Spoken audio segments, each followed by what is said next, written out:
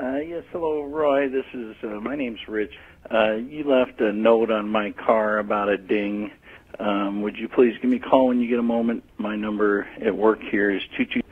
Thanks so much. Bye bye.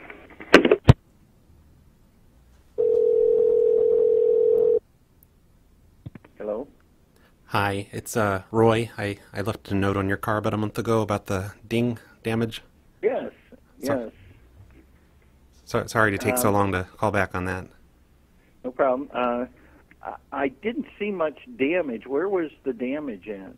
Oh, it was just along this side. Well, the thing is, the reason you didn't see it is because I'm a time. I know it's hard to believe, but I'm a time traveler, and the damage that's going to occur actually isn't going to be until next week on the 21st. That's a Friday. Oh, it's not there yet. Yeah, it'll be there. This happens to me all the time with all the time traveling I do. I'm actually calling from 2015, but I was in Are you town. serious? Yes. Are you serious? I'm sorry, what? Are you serious? Yes, I'm serious. Okay. So, What's your last name, Roy?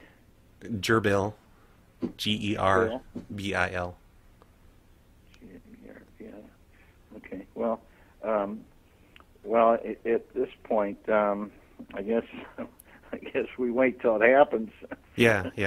I mean, Okay. if it's going to be on the 21st, I think it was dark, so I guess in the evening. So maybe if you have a garage, you could put your car in the garage, and Okay. hopefully it won't happen. But that could cause paradox and disrupt the space-time continuum, and we really don't want that. So it might be best if you just leave your car out, and then we'll exchange insurance info.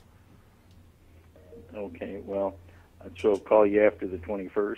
Yeah, that'd be best. All right. Okay. All righty. Well, thank you for your call. I appreciate it, and I'll be in touch. Okay, thank you very much. Okay. Thanks, Ray. Bye-bye. Goodbye. How? Why did he believe that? That was weird.